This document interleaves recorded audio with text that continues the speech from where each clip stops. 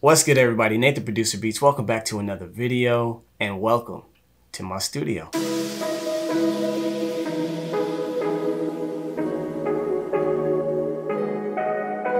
The studio tour is finally here. I'm so excited to share this with you guys. This video is going to be for pure motivation, pure inspiration. I don't want you guys to think that a lot of this stuff happened overnight. It took a very long time, a lot of savings, a lot of reinvesting, smart purchases, and decision making. My studio is actually located in my house. You know, it's really good and convenient for me. It works well for me because I have a family. So I could just get up and get to work whenever, you know, I really want to, and it works very well. A lot of the stuff that I have in here, I'll try my best to link it in the description because a lot of it is kind of old actually, which you'll see in the video. Let's go ahead and get up and get to the tour. All right, guys, so the first thing I want to bring your attention to is the bread and butter, the brain of the operation, which is my PC. It's custom built, which I built myself a few months ago. The PC I had before this was also custom built by myself, but it died on me after about 6 or 7 years. So I took the opportunity to just really make something that would suit my needs. I'm running a Gigabyte Pro board, and then also the CPU is a Intel i7 chip, and then cooler is a Cooler Master RGB version, and then I'm also running some G.Skill sticks, 32 gigabytes of RAM in total, plenty of power that I need for my needs. As far as storage goes, I'm running solid state everything. My operating system, which is Windows, is running off of a Samsung solid state drive, and I also have 2 additional solid state drives where I'm running my plugins and my sounds, and then I also have some Adobe stuff running through there just so I can keep the operating system free and flowing nice and quick. And my desk is just a basic kind of like L-shaped desk that I got off of IKEA. Yeah, it was just a super cheap desk that worked well for me. Eventually I want to upgrade it. I really like those output desks, so I want to get something similar one day, but one step at a time. All right, so next thing is going to be the speakers. These are actually a new addition to my studio. So I'm running the Yamaha HS7s. I really love these speakers. I was running the KRK Rocket 5s for about 7 or 8 years, and sitting directly underneath my speakers are some studio monitor isolation pads. I bought these along with my KRKs a few years ago, but big difference for your studio monitors if you have them on the desktop like me. It just reduces that rattling and helps you get that true sound.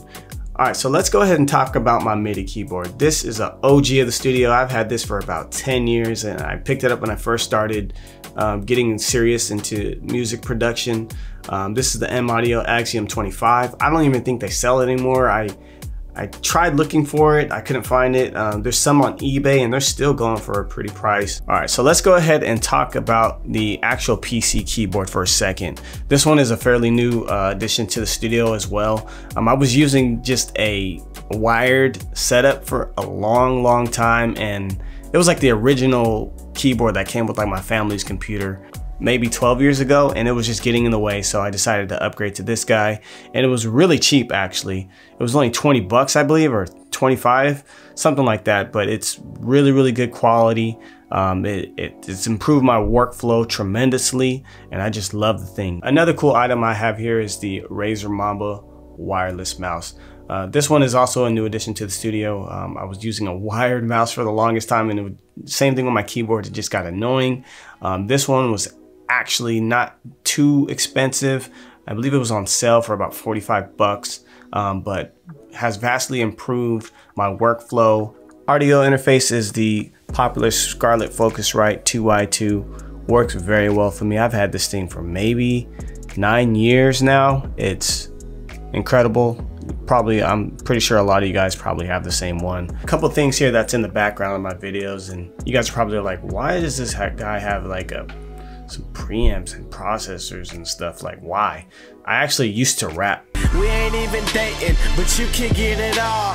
When I started back in the day, like that's how I got into music. So before I even made beats, I used to rap. One day I'm gonna play awesome. I even have an album. Like, it's hilarious, but one day we'll get to that. So I have the Pro VLA 2 and the DBX 286S processor. Pretty good stuff and a good combination here. One thing I want to show you guys that you don't see on camera is my microphone, arsenal. I've got the Neumann TLM 102 and then the MXL 4000. This one was like my first microphone that I've ever picked up. So I think it's about maybe 8 years old. And this one is fairly new, maybe about 4 or 5 years old now, but used to rap, so that's why I've got these mics. So one day I'll get back to them when I do more original music and start to get some artists going. So yeah, I just want to show you guys that. Headphones are the Sony MDR V6 studio monitor headphones. I've had these guys for at least 10 years. The best set of headphones I've ever owned. As you can see, they're a little rough around the edges, but they're durable, they're flat, they're true to sound. It helps me with my melodies as far as getting the frequencies close and accurate to my ears. I wouldn't use any other headphones. So let's go ahead and talk about some of the vibes that you guys see in the videos. I feel like this is an important part of any studio. I mean, the vibe got to be right, so it can put you in a good mood so you can create.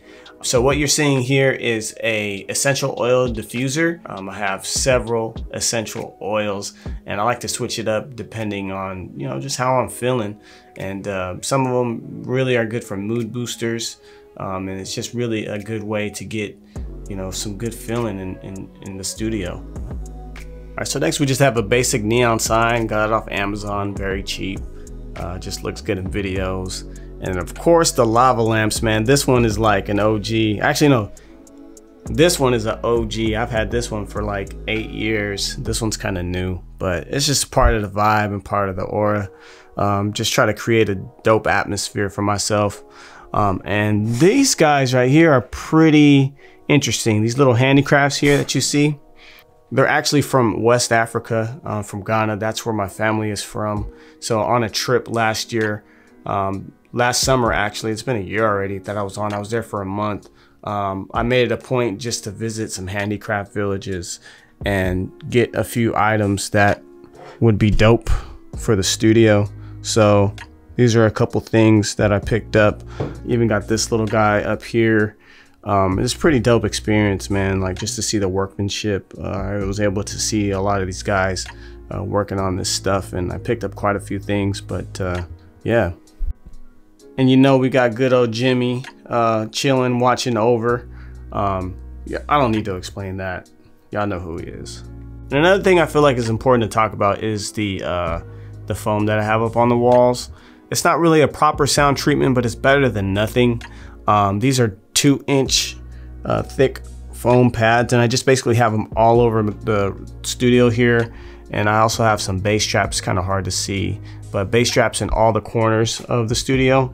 And then I have some above me, just some 1-inch thick foam, just to break up some of the reflections on the roof. And my chair is just a GTR racing chair. It looks super cool in videos. That's why I really got it. And it's actually, I like the lumbar support on it. It really helps me with my back, but I'm not gonna lie, these aren't the most comfortable chairs in the world. But like I said, for content, it looks super cool, and it actually helps me out with the lumbar support. I really like that part of it, and it's comfortable enough for me. And that's the studio, you guys. I hope you really enjoyed this video and it's giving you some motivation and some inspiration. Make sure you leave a like, comment, and subscribe. We are growing at a steady rate, and I really appreciate every single one of you guys' support. I'll catch you guys in the next cook-up.